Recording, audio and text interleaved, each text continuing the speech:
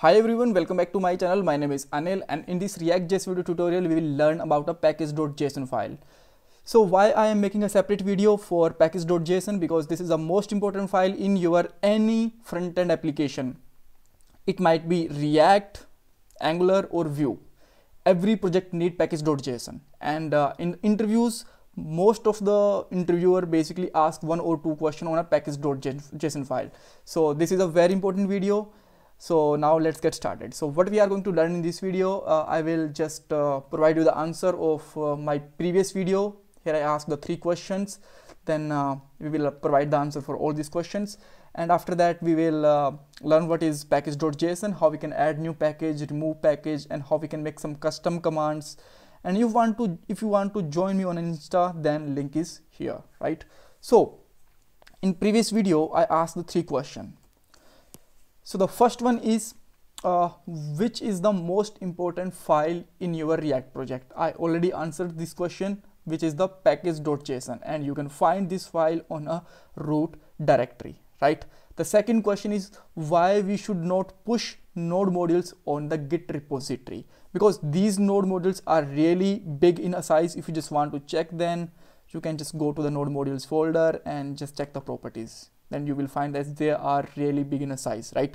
So we don't need to push these modules on a Git repository. The third question is, okay, so if we did not push this node module on a Git repository, then how another developer can get these node module? So he just need to run only simple command npm install, right? And the node modules will automatically created. And how they are actually created, because the all packages are just mentioned in your package.json file, right? And npm install will take the information from here and generate the node modules, right?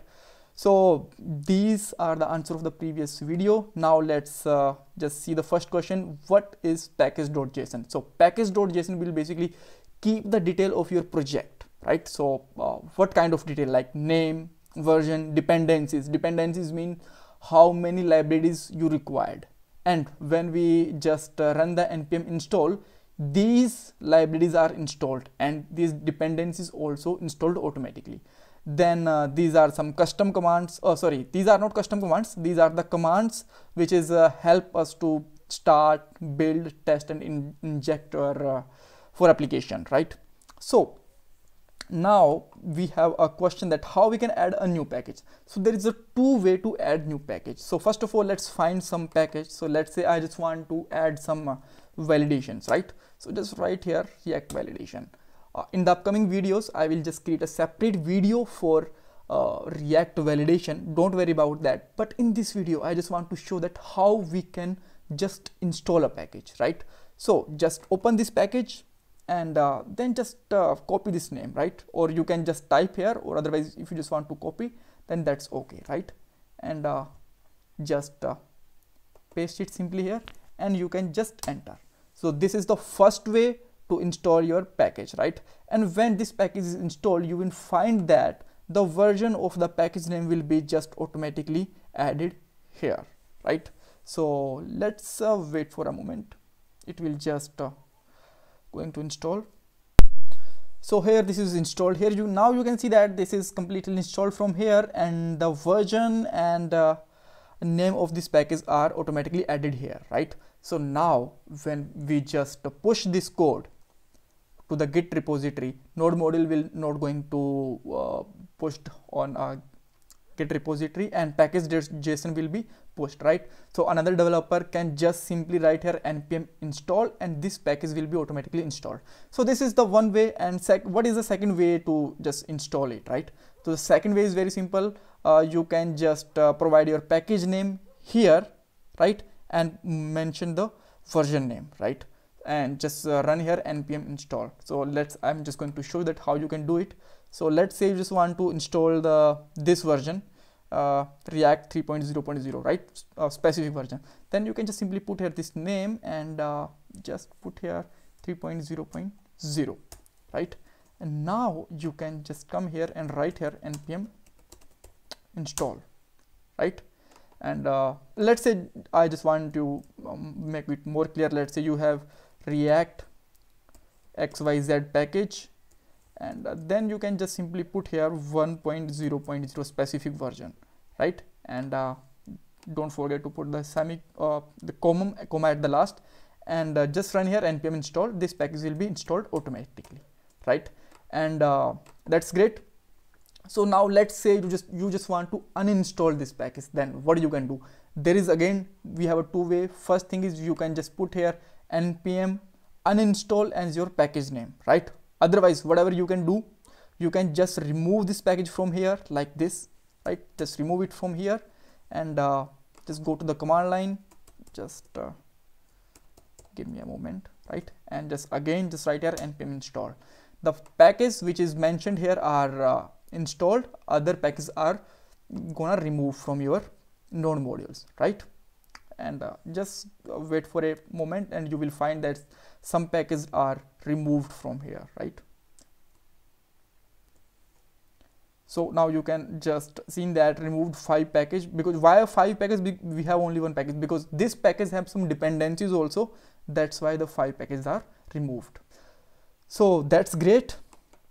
Now what's the next now? Okay, so now how we can just make some custom commands. So as you know, let's say we are just we just want to run our project. Then what command we will use? Npm start, right? So it will just run our project on a specific 300 port, right? So now let's say you just want to make it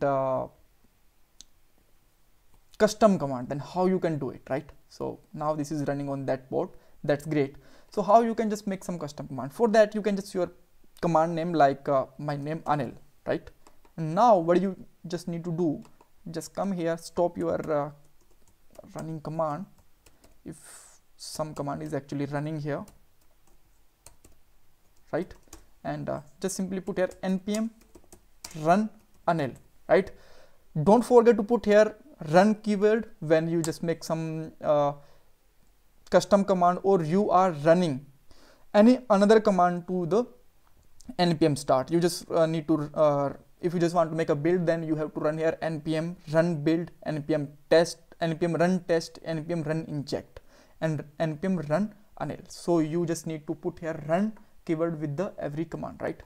So now it's about to run. All right, so I think this is running. If you want to check that this is working fine with the command npm run anil, right? So this way you can just make the custom command also. So that's all. It's time of the another question. So how many types of component we have in React? I know most of the guys will tell that 2 kind of component, package and class. No, there is a lots of type in component in a React. And if you just want to mention the name of these component, then that's great. Otherwise, just put a number of type, like 5, 2, 3, 4, 10, 12, how much type of component you have. You can just mention in the comment box if you want, right? Otherwise, in the next video, I will tell you in the detail. So thanks for watching this video, and please don't forget to subscribe my channel, and you can get all the videos from the description box. And never ever forget to check the description box, because in the description box sometime I just put some important link also, right? So bye bye, take care.